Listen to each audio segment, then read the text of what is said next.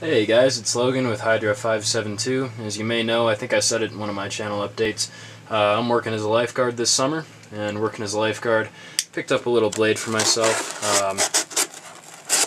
If I ever need to perform CPR or use the AED and the victim is wearing a shirt, it becomes necessary to remove the shirt.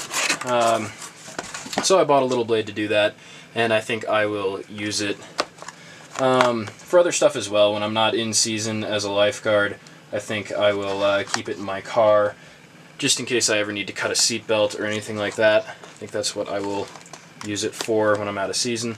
Let's see if I can open this thing. But anyways, it is the Atlantic Salt. Went with Spyderco. Looked at a couple other options, but H1 is just too lucrative when you're talking about being around a pool all the time.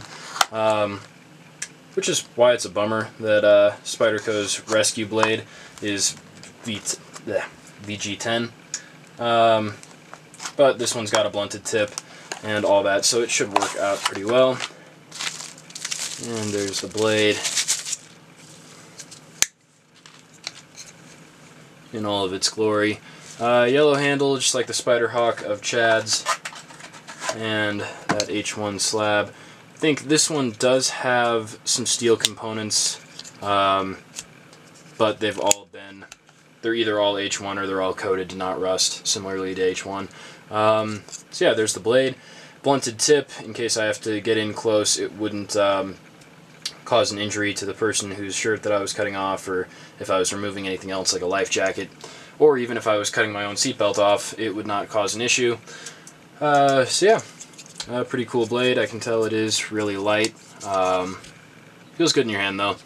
Handle is pretty ergonomic.